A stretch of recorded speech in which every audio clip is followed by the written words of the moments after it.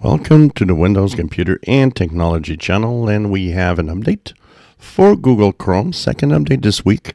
But this time around it is performance issues and bug fixes that prevail. So there were a few things they wanted to kind of modify. Not a lot of info on it. Blog posts are a little sketchy and weird, but overall it's really under the hood changes that they've applied to the browser itself. So if you go into the upper right corner, three vertical dots, help and about Google Chrome, you'll be pushed to 134.0.6998.165 or 166, depending on Linux, Mac, or Windows.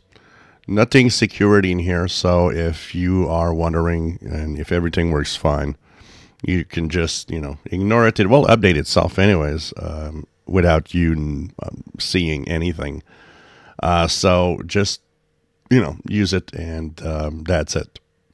There's no real, info of a bug or something serious that people were plagued with problems. I think it's really much more adjustments under the hood and little changes here and there that they wanted to do, including to the dev part of the browser. So, yep, another update this week, but this one has nothing to do with security. If you enjoy my videos, please subscribe, give us thumbs up. Thank you for watching.